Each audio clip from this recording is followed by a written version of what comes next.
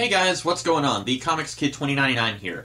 Usually on Mondays, I devote my videos to talking about X-Men related things, either theories or topics that I want to discuss, or I will do a review on some X-Men storyline. Today, I wanted to do something a little bit different. On Friday, it was revealed that Darwin Cook, comic book artist and legend, that he was suffering from cancer, and that he was in a pretty late stage of cancer as far as I understand. And then on Saturday, it was revealed that he had passed away. So I think that his family had revealed to everybody that he was suffering from cancer when they were pretty sure that he didn't have long to live. And so here lately, a lot of people have been honoring Darwin Cook by posting some of their favorite pictures that he drew, or some covers that he did, or talking about some of their favorite stories that he did, like DC The New Frontier, or the Parker adaptations in comics. I wanted to do sort of the same thing, but since I do my Monday videos on X-Men related stuff, I wanted to talk about a very brief X-Men story that Darwin Cook illustrated. This is the Wolverine and Doop 2-issue miniseries. It is called The Pink Mink. This is written by Peter Milligan and drawn by Darwin Cook. And basically, the story here is a pretty simple sort of heist escapade story, I guess you could say. There is this feather boa type thing that is a pink feathery scarf thing. It is kept in a glass cage, and then it escapes, and then this science lab that had this thing kept in a glass cage, they hire Wolverine to go and bring it back for them. And then hilarity ensues. Somehow Doop gets involved because this pink mink is causing these people to turn into these pink zombies, and so Doop is kind of trying to help Wolverine to kind of keep this zombie outbreak from getting bigger. We find out that there is, whenever the pink mink is mixed with oxygen, it releases this chemical that makes people who see the pink mink actually see this pink lady. And so Wolverine sees the lady. At one point, Wolverine thinks that Doop is going crazy and suffering from a disease called Code X, which was a thing that was in Peter Milligan's X-Force and X-Static series, basically a disease that mutants suffer that makes them go insane and makes them extremely dangerous. And so Wolverine thinks that Doop is suffering from Code X. Meanwhile, Doop thinks that Wolverine is suffering from Code X, and so their respective people, Professor X is telling Wolverine, hey, listen, if he is suffering from Code X, you know what you have to do. You have to kill him. And then Doop's allies in X-Statics, they're telling Doop, listen, if Wolverine is really suffering from Code X, you have to kill him. And so these two are working together to try and find the pink mink and the pink lady, if she exists, and stop all these people from becoming pink zombies, while also they're contemplating stabbing each other in the back because they don't know if they can trust each other. They don't know if they're longtime friend, because Wolverine and Doop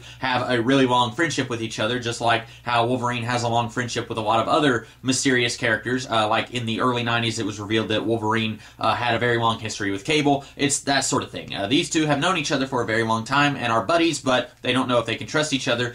So it's a kind of enjoyable, but at the same time, the stakes are really high and it's very intense in places. But it doesn't forget what it's trying to be. And what it's trying to be is a really fun, enjoyable story. It doesn't take itself too seriously. It's very hilarious throughout the whole thing. There are many funny moments in this. I won't go into every single thing because that would make this video way too long. The art here, not surprising anyone at all, is fantastic. Darwin Cook's art was always really wonderful.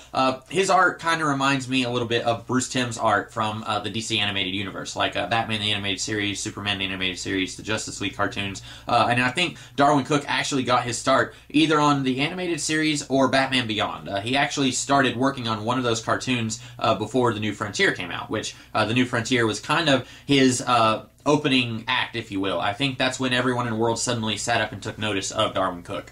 So basically, if you hadn't heard of this story and you're interested, maybe after Darwin Cook passed away, you're realizing that you don't know that much about him, or you haven't read as much of his work as you would like, and you're thinking that you'd like to check this out, I'm pretty sure that these two issues are collected in one of the X-Statics trade paperbacks. But the reason that I'm reviewing these two in single issue form is because I do not have any of the X-Statics trade paperbacks. I only have a trade paperback for the X-Force series by Peter Milligan and Mike Allred. I think I have 2 trade paperbacks for that run, but I don't have any of the X-Statix trades. So if you were interested in this, go to uncannyxmen.net. I'm pretty sure that they will tell you if these 2 issues are collected, and if they are, in what trade they are collected in. Also, I wanted to take this time really quickly to try and encourage people. If you are a fan of some celebrity, it doesn't necessarily have to be in comics, although in this case I am kind of inspired by the death of Darwin Cook to mention this, but if you're a fan of, say, an actor or a writer or a musician,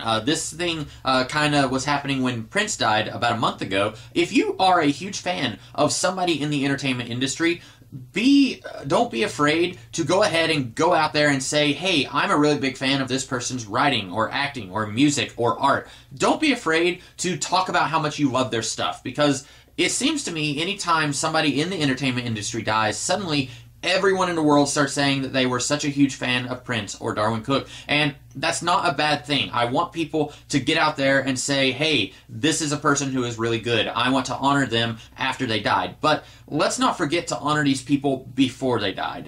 That might seem like I'm being a little bit mean, and I'm not trying to be mean. I want people to get out there and say that they were a big fan of Darwin Cook and a big fan of Prince or whatever, but I can't tell you how many people on the internet that I saw after Prince died, they suddenly start talking about how much of a huge fan of Prince they were, when before Prince died, I had no idea that they were a fan of Prince. They never talked about Prince. They never in any way mentioned any of Prince's music. They didn't act like Prince's stuff was a big part of their life and influenced them in any way. The same with Darwin Cook. Before he died, I knew 2 people online who were big fans of Darwin Cook. Now, suddenly, everyone in the world is talking about how they are such a huge fan of Darwin Cook, and I want people to continue to say he was a great artist, he was a great storyteller, and then in the comics industry, creators are saying he was a great friend. I want people to continue doing that, but guys, don't wait until someone is dead to talk about how much you enjoy someone's work or you enjoy that person. Go ahead and get out there and say that you're a huge fan of this person's music or art or acting or writing or whatever. I am bad about this as well. I will wait until somebody has passed away before I say, hey, I was a really big fan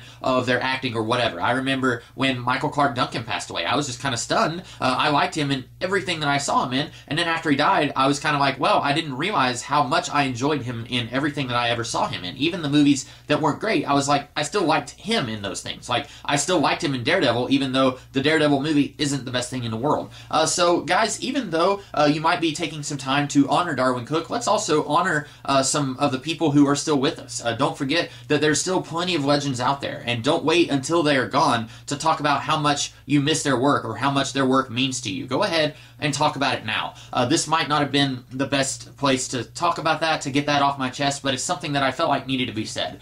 So those are my brief thoughts on the Wolverine Doop 2-issue miniseries, The Pink Mink. I hope that you guys liked this video. If you did, be sure to like, share, comment, and subscribe. I do other videos throughout the week. Be sure to check those out as well. And I will see you guys later in the week with some other videos. Have a great rest of the day.